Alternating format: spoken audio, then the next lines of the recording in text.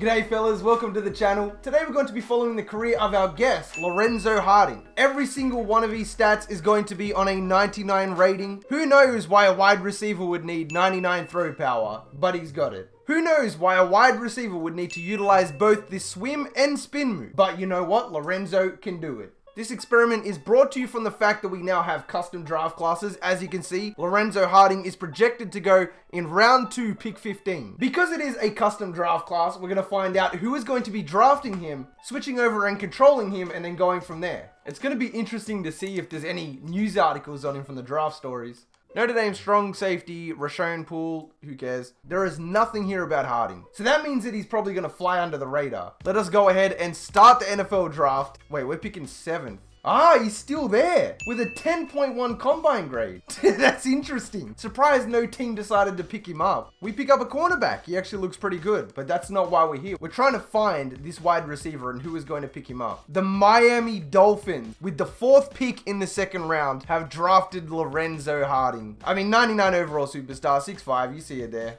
So OP. Well, the Dolphins just drafted themselves the best player of all time. So obviously everything's going to be set to manual, so we get to do all the XP, all that kind of stuff. Everybody can relocate. Why not? I'd love to see a team just randomly relocate in 10 years. Oh, that is so cool. That being said, fellas, this is going to take a while, but I'll see you in a minute.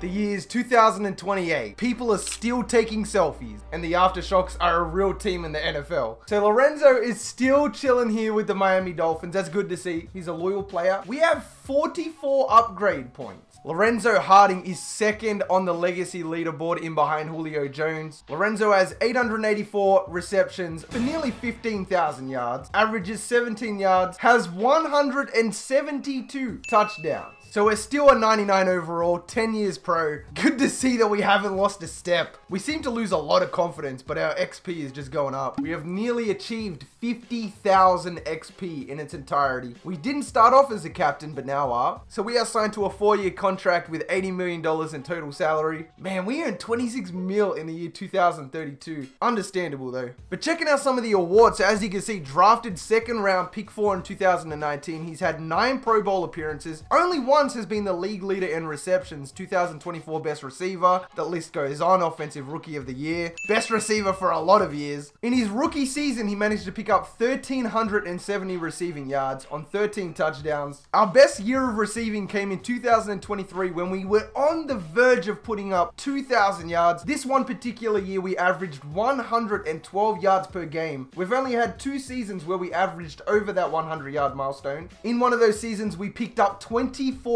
receiving touchdowns. That is absolutely insane, mate. Brian Castonzo is our quarterback, 28 years old, 89 overall. He has 99 throw power, so you know that he's just bombing it deep. Well, we still can't upgrade him even though we have 44 points. So in 2023, we finished 5th on the all-time season receiving yards with 1,788. So we're amongst a pretty prolific group right here. In terms of receiving touchdowns, we broke Randy Moss's record in the year 2021, which was the year I believe we went over 100 yards a game, but only barely inching out Randy Moss, mate. That is quite incredible. Who became the Aftershocks? Only the Chargers relocate in this game. It was the same last year, it's the same this year. Joey Bosa is still the best player on the team at 94 overall, 34 years old. Dre DeMar is the right end, he is 94 overall. Imagine how good their defensive line is with both of these guys. The career is still not over. We're on a 4-year contract, which means we'll be 14 years pro. I'm hoping if I simulate the next 4 years, we can finish with a brand new team. We'll see who offers this. It would be pretty cool to finish with the Aftershocks. So let's go simulate a couple more years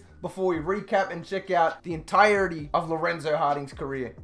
This is the re-sign period, the off-season. We are not coming back to Miami. We have spent 14 years here. Currently have 47 little hexagons. Oh, wow. We're now currently 34 years old and have dropped down to a 92 overall. But never worry, because we have 47 skill points, so we can just cheese ourselves back up to 99.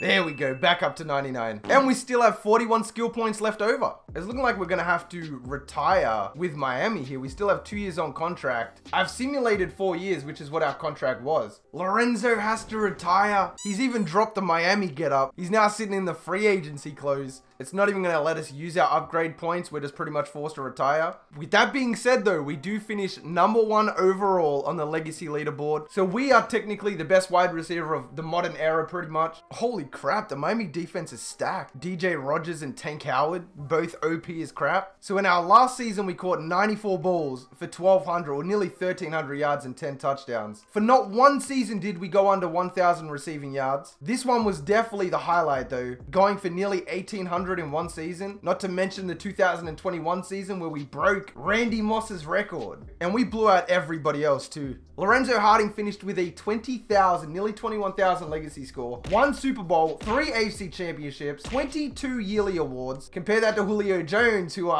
didn't win a Super Bowl, 2 NFC championships, and 8 yearly awards. It'd be nice to see how Jerry Rice stacks up amongst all of this too. But to put things into perspective, Larry Fitzgerald is 5th on this list, also with no Super Bowls. Lorenzo Harding is the 1,024th ranked wide receiver in the league, putting him in the top 1%. So if we were to go to goals, what comes up? It just says no goals. Kind of reminds me of my life. We finish up with 13 Pro Bowl appearances, 8 Best Wide Receiver awards. We only led the league in receptions 1 time though, which is crazy. For the entirety of our career, we ended up with 21,158 receiving yards. And on top of that, we have 226 touchdowns over the course of our career. Oh, don't tell me I could have just come here. Which puts us 2nd behind Jerry Rice, who had nearly 23,000 yards. So a 99 overall wide receiver off the rip still cannot beat Jerry Rice's receiving yards. And then after that, Larry Fitz had 16,500, so nowhere even close to Lorenzo Harding. We dominate Jerry Rice in terms of total receiving touchdowns with that 226. Lorenzo Harding is definitely in the debate of best wide receiver of all time. Considering that Jerry Rice barely edged us out on yards, but we dominated in terms of receiving touchdowns.